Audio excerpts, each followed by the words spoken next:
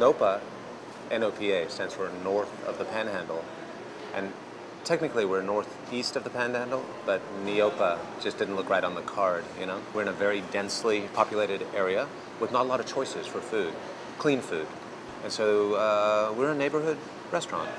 There's an upstairs, seats about 40, and it's a great view of the restaurant. It's a great people watching place. It's loud, unfortunately, sometimes too loud, but it's a fun place. It's a lot of people recognize each other or making friends. It doesn't feel fancy, but it does feel like there's a party about to happen in this joint, and that's what it is every night. The core of our menu is wood-fired food.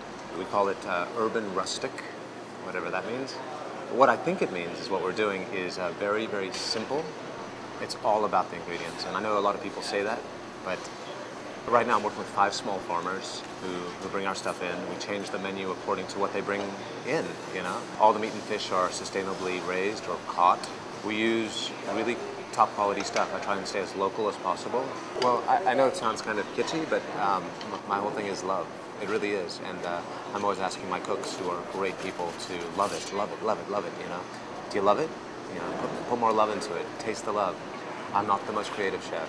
I'm not the fastest or the cleanest or the most organized, but I can love food. And I think that the next morning when you wake up and you've eaten a meal here, you can feel it, you know, in a positive way. It's just, that's how I feel about food.